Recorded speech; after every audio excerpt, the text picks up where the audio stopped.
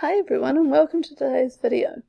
Today we're going to be looking at how to identify, draw and name alkenes. Now alkenes are definitely a bit more interesting than alkanes.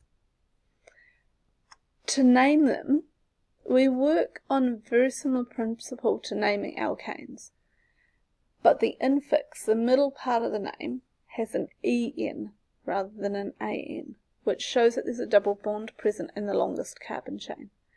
And we have to have a number in that name to show where the double bond is in the molecule. For example, if you've got a 4-carbon molecule, the double bond could be in several places within that molecule. So we need to show where it is, because the different locations of that double bond will lead to different properties for the molecule. So, similarly, when we come to draw alkenes, we draw them in a very similar way to drawing alkanes, but we need to include a double bond. And we need to have, for every double bond that's there, there are 2 less hydrogens that can be drawn into the molecule. So the general formula is always CnH2n, so twice as many hydrogens as carbons. Whenever we're drawing molecules, and it doesn't matter what sort of molecule we're drawing, it's always important to remember that carbon will have 4 bonds. Hydrogen will only ever have 1 bond. So will fluorine, chlorine and bromine. If you ever draw a hydrogen that has 2 bonds on it, your molecule is wrong. If you have a carbon that has 3 or 5 bonds, it is wrong. Oxygen will always have 2 bonds, unless it has 1 bond and a negative charge. Similarly, nitrogen will have 3 bonds, or it can have 4 bonds with a positive charge, so like ammonium. Okay, so let's have a look at the drawing and naming of some alkenes. So let's start off with a molecule like this, and let's imagine that we've got to name this thing. Okay.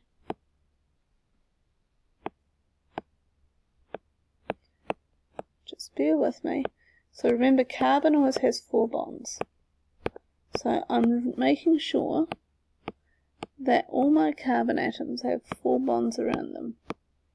Now with this carbon that I've just drawn the hydrogen on, it already has 2 bonds with a double bond, 1 bond to the other carbon, so it only gets 1 hydrogen. And the end carbon, the terminal carbon, only gets 2 hydrogens because it has another 2 bonds from the double bond. So when it comes to naming it, we're going to count how long the longest carbon chain is first. And I'm a big fan of drawing a box around that longest carbon chain. There are 4 carbons in there, so we're going to call it bute. Now, if I number this carbon chain, 1, I'll go away, 2, 3, and 4, whatever. The double bond is between carbons 1 and 2. So we're going to name it bute 1 ene. Okay, ene because it's got a double bond, 1 because the double bond is between carbons 1 and 2. Okay, let's have a look at something slightly more complicated. Yeah, a second or 3 to get rid of this bit.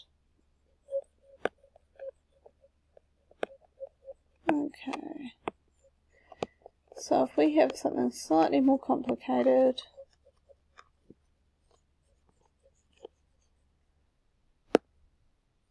okay,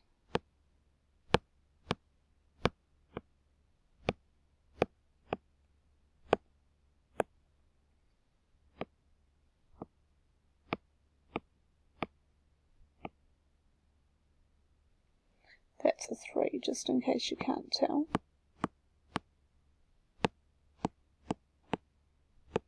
know my writing on this screen is not very neat, but hopefully you can figure out what I'm trying to do here anyway.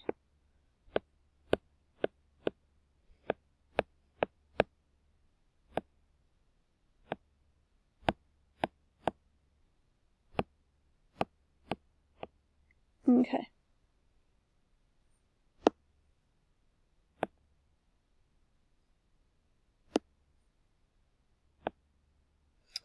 So we have this molecule. We're going to name the longest carbon chain. So we'll find it, here it is.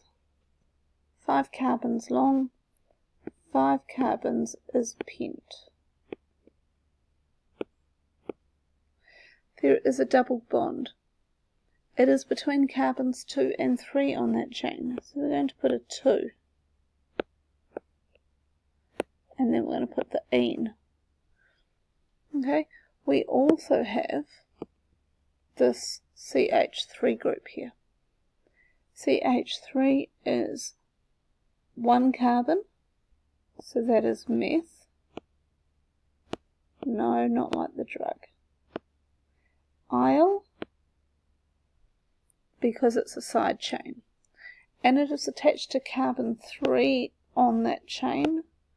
So we're going to put a 3 at the start. 3-methyl pent 2-ene. Okay. If we have to name a molecule, if we have to draw a molecule from a name, I actually think that's almost easier. Because, let me show you why I think it's almost easier. If we come up with a nice, long, and complicated name, we'll see how we go about drawing that. Okay, so we're going to have 2, 3 dimethyl hept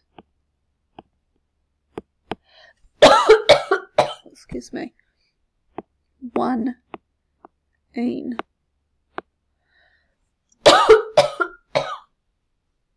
Okay, whenever I'm going to draw this, I'm going to start with this bit, the longest carbon chain. It's going to tell me I need 7 carbons. 1, 2, 3, 4, 5, 6. Gotta love drawing on a screen, eh?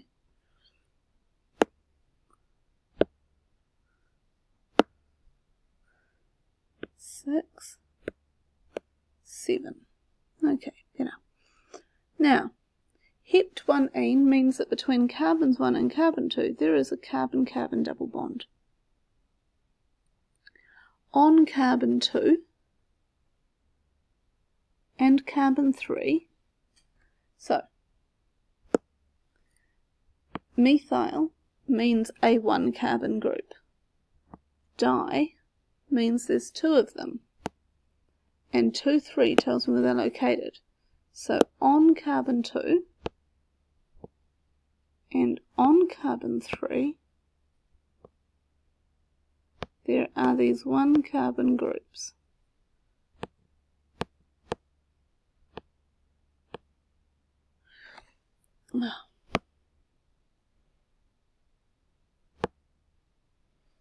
Let me just see if I can make this slightly neater, because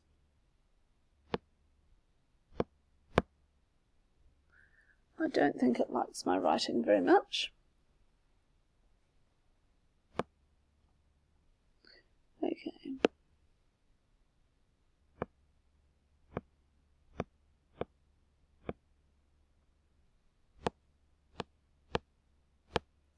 Now for methyl groups particularly, I tend to write them as CH3 because it's easier. I'm also going to put the extra hydrogens on. So that carbon has 2 bonds already. The next one already has 4. The next one has 3, so I'm going to put a hydrogen on there. And then I'm just going to fill in my remaining hydrogens. Okay, the CH3 is a much easier way, a lot of the time, to write it. Please bear with my really crappy drawing on the screen, okay? Couple of things to be really careful of, and even with this crappy screen, I'm doing that. First one is when you have a side group like this, the bond must be between the two carbons. It's not from the carbon to the hydrogen, okay? The bond does not go like this. You draw the bond like that blue line, and you will be marked wrong in your exam, because the bond does not go between the carbon and the hydrogen. It goes between the carbon and the carbon, and that is a really, really important thing to have. Okay, so drawing molecules is pretty straightforward, but you must be careful. Okay, they are easy achieved points if you are careful. If you are not careful, then it is a massively wasted opportunity.